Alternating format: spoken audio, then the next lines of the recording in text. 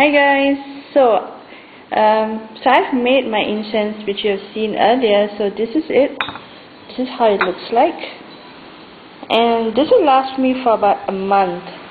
And you can see it's really powdery, and there's some herbs inside and woods, and it's really all natural actually. And I've labeled it money incense. So this is a very good incense formula you can use for any spell working if you need money, or if you've got debts, or you can use it for candle magic as well.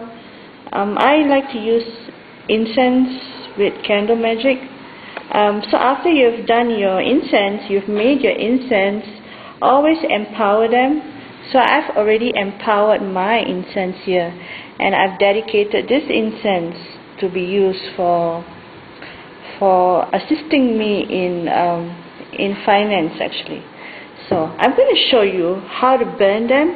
So I've added saltpeter, which you've seen earlier. If you don't have saltpeter, or if you're just not interested in using saltpeter in your incense, you can just use it put it on a regular charcoal block and just let it burn. And I don't really fancy using charcoal blocks because it's just kind of messy for me. So I'm going to show you how I burn this, because like I said, there's already saltpeter inside. So I'm going to show you how to burn them. And I'm just going to show you, this is like a little terracotta dish. I would highly advise burning powdered incense, something like this, on a brass incense burner or a cauldron. I believe some of you guys are Wiccans and you have cauldrons. Unfortunately, I don't have one because we don't sell those here in my country. So jealous. So I have to make do with what I have. So this is actually an ashtray.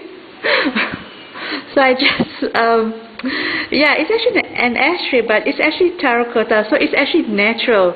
It's from the earth. So it's actually really good. So I'm going to show you how I burn it. So I'm just going to use really little because I don't want to waste. So I'm just going to use like just a bit of it over here and show you how I burn them. I'm burning my incense on an ashtray.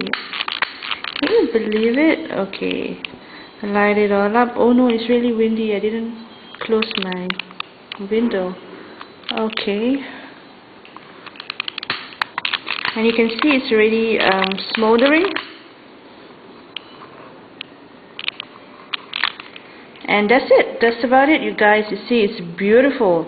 And just leave it as it is. Don't touch it. Don't disturb it. Don't flicker around with the incense, and just leave it. It will burn all the way because of the saltpeter. So you don't need to worry. Don't need to worry. And it will burn all the way through, and it's beautiful. Look at this. And the smell is awesome. So this is a very simple method to use.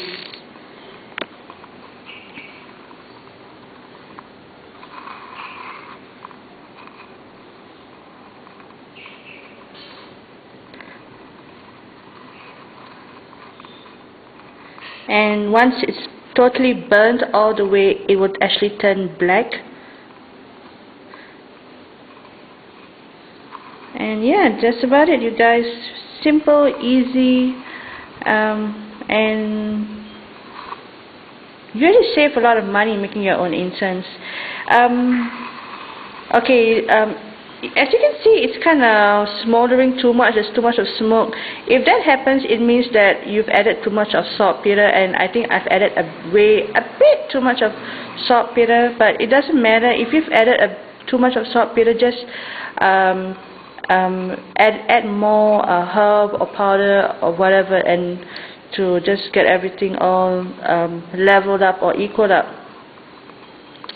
And yep, so that's about it, you guys. So smells really wonderful. So leave any comments if you have any other tips for me. I'm actually learning how to make magical incense and herbs and stuff like this. So I would really love if you guys could, give me more suggestions and any advice, recommendations, and I would love to learn more about stuff like this and show you what I've learned. And yeah, don't forget to rate my video, and thanks for watching, everybody. So see you soon. Bye.